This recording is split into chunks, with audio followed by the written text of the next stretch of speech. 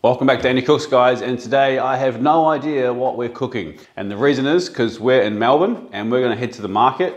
I'm going to buy a bunch of ingredients and I'm going to come back here and cook for the crew. Now this is how I normally cook when I'm cooking for friends and family. I don't really have a recipe in my head until I see the ingredients, so I kind of wanted to bring you along on that journey. So let's get to the markets and find some food. But first, let's get some coffee. Ciao, Uncle Tony. So here we are, South Melbourne Market. This is one of my favourite places to go grocery shopping. Let's go get some produce and make some lunch.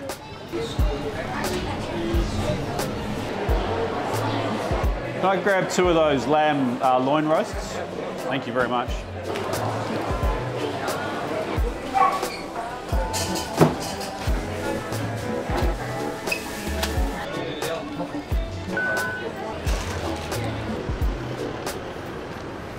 All right, we're back. What did we get? So, white asparagus. Haven't seen this in a while. Well, I haven't seen it since last spring, actually. So we're gonna do that with some ham and some chive, a little bit of a mustard dressing as well. Also, synonymous with springtime, we've got some lovely lamb loin roasts. So we'll roast those really simply. And then the other recipe we're gonna do is a rice salad. So we've got some brown basmati rice and some wild red rice that we'll cook off, and we'll serve that with some of these orange and yellow peppers, some pine nuts, some cranberries, and some fresh herbs. I've got a bit of Dolphin Wise cheese for afterwards as well, but let's get stuck in. Before we start though, do me a huge favor and just go chuck me a like on this video and subscribe if you're not. All right, first things first, when you're dealing with these rices, especially these darker colored ones, is you wanna make sure that you soak them. And you can even soak them overnight if you've got time. I'll leave these soaking for an hour. I wouldn't stress too much about overnight, but just in lots of water. I like to use more of the brown rice to the red rice. So there you go, we'll leave these out of the way for now. Just in lots of water soaking. If you're gonna leave them to soak overnight, make sure you do it in the fridge. I'm gonna preface this by saying this is an Airbnb. I don't have my knives with me. This is all I've got to work with. And to further that, never use one of these chopping boards to cut with. This is a piece of slate of marble. It's really not great for your knives, but here we are. So I've got 3 of these, each of these small ones, yellow and orange, but you can use whatever ones you want. And we're just gonna cut them into nice small dice. Not small, sort of 1 centimetre square. So that's what we're looking for. All right, we're gonna get our lamb in the oven now. So I've got the oven set to 200 degrees. So this is a lamb loin. This is basically the eye fillet part, and then this is the belly part rolled under. And they've just rolled it around in the fat, put a bit of rosemary in the top. We're just gonna give them a drizzle of olive oil and roll that around so it's completely covered. Season the other underside. So make sure you season all the way around, super important.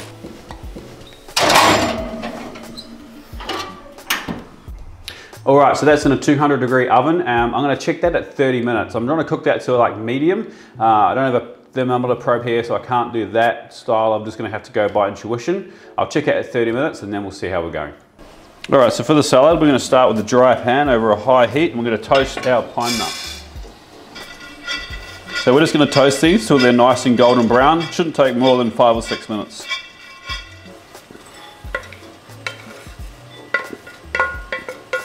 All right, same pan, another good drizzle of olive oil.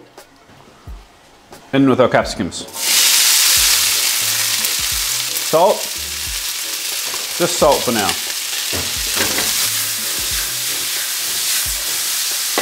Just starting to develop color on these. We want to cook them so that they're still al dente, they're still firm to the bite. But before we get all the way, we want to season them. So teaspoon and a half of smoked paprika and the same of dried or ground cumin.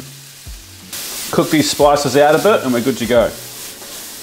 All right, so these are done, heat's off. Add your pine nuts back in and your dried cranberries. Give it a toss and then we're gonna put it on a plate and let it cool.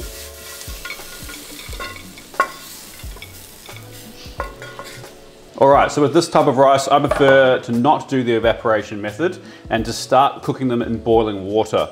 And I find you get a much better consistency for a rice salad. You don't have like steamy, fluffy rice, you have individual grains which are gonna stir through a salad easier. So we've got our pots with fresh water, our soaked rice drained off. We're gonna season this water well with salt and then bring it up to a boil. So, boiling water, soaked rice in.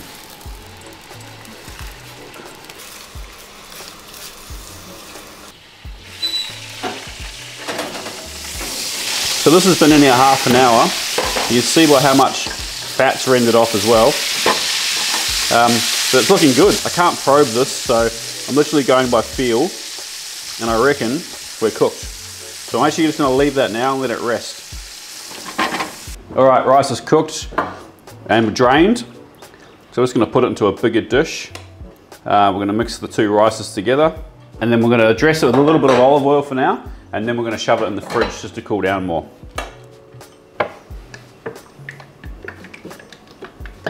Little season. So you can see here we've got perfectly cooked rice that's not sticking together at all, and is, you know, really individual grains of rice, which is what we're looking for. All right, we're going to put this in the fridge just to cool down a bit. We don't want it cold, but we just don't want it piping hot. All right, quick dressing for the asparagus. 2 teaspoons, heaped teaspoons of mustard, Dijon mustard. Juice of half a lemon. If you get a pip in it, don't worry about it, this is home cooking. Season of salt, a little bit of honey. Say a teaspoon.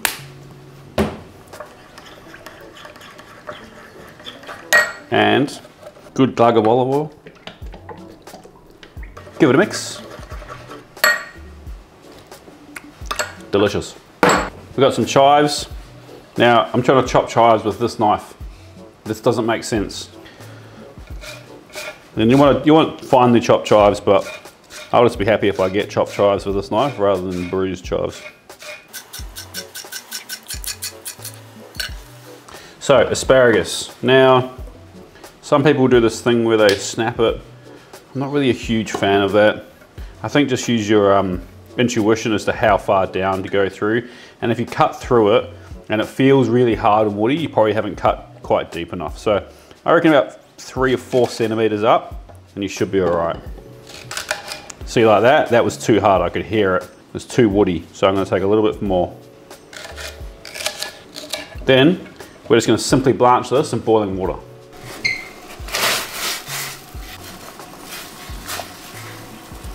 All right, so here's our asparagus that was in the water for about 3 minutes in total. And then to dress it, just gonna drizzle our Dijon mustard and honey over it. Give it a little toss. Generous amount of chives. And then, this is really optional, but I really like this with a little bit of ham, and the warmth of the asparagus just warms through the ham. So this is Serrano ham. You can use prosciutto or Bayonne or none, just leave it like that. All right, so the rice salad. Our cooked rice, our capsicum, pine nuts, and cranberries. Zest of a lemon. Had some leftover chives from the asparagus, and lots of torn mint. Last little season of salt. Good glug of olive oil. Juice of the lemon.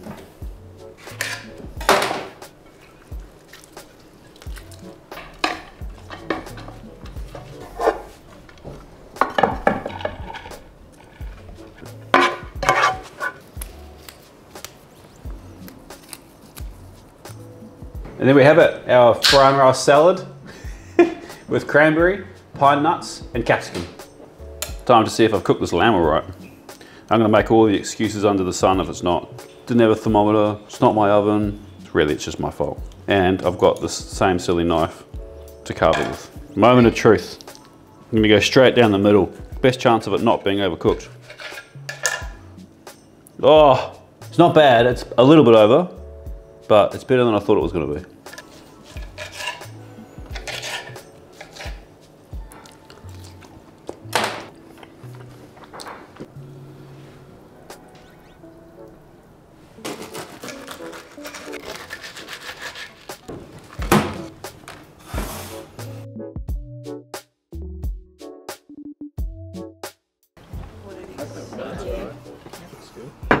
Looks good. Thank you, Chef. Thanks, Chef. It looks so good. Thanks for watching, legends. I hope you took something from this. Chuck me a like if you did. Subscribe if you're not, and we'll see you next Sunday back in our new space up in the Sunshine Coast. Peace. sun's just like straight in my face. Perfect. Thanks for watching, legends. What was I going to say? What do I normally say? Like and subscribe. Really helps my channel. Girls dragging that across the table.